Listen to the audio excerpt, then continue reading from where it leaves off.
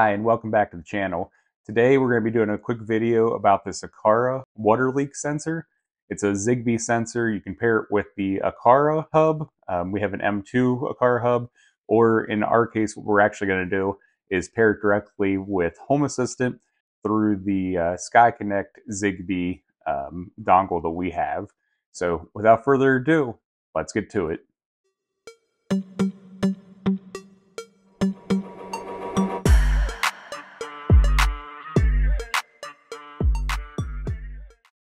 All right, let's go ahead and get this unboxed.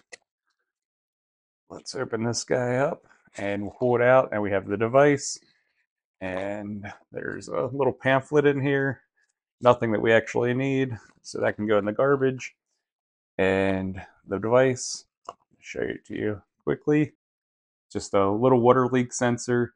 Has a button right here, and there's two metal screws in the back that when the water touches those, it completes the circuit, and that's how it's detecting the water. I'll go ahead and show you how we get this connected and how we use it, and we'll show you how it works for us in our smart home. All right, we're going to add the device now into Home Assistant.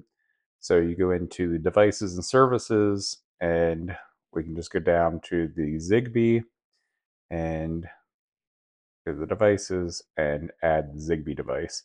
So I'm going to click the button, and then we're going to press this middle button until it blinks.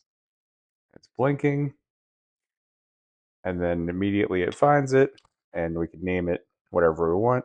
In this instance, we're going to name it kitchen sink leak sensor, and we're going to put it in the kitchen area. And we're ready to use. Go back out of here, and then I'm going to go into the device and just show you how quickly it responds and how easy this is. So you can see at the top it's dry. So I'm going to grab some water. So I got some water. I'm just going to place it in a small bowl here to simulate what it would be like if we had a leak. And I'm going to go ahead and some water in here. And you can see immediately it turns wet. A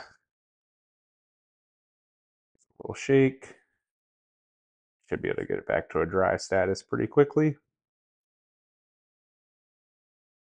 And there we go. Detected dry. So it took a couple seconds there, but not too long. Just gonna go ahead and drop it back in here so you can see how quickly, within a couple seconds. And I'm not gonna do anything else. I'm just gonna hold it out, and we'll see here about how long there. It took about 12 seconds from when I initially placed it in until it was dry.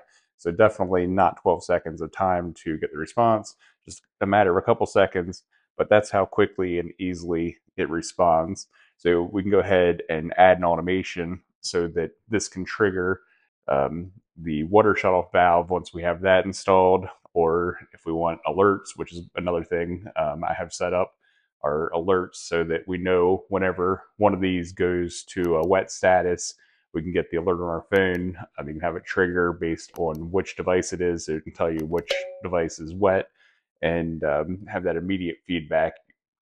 You can do all kinds of things, turning on lights or whatever else you want, such as the Google announcements or the Amazon Assistant announcements. You can find some of those other automations in other videos, so don't forget to like and subscribe so you don't miss those.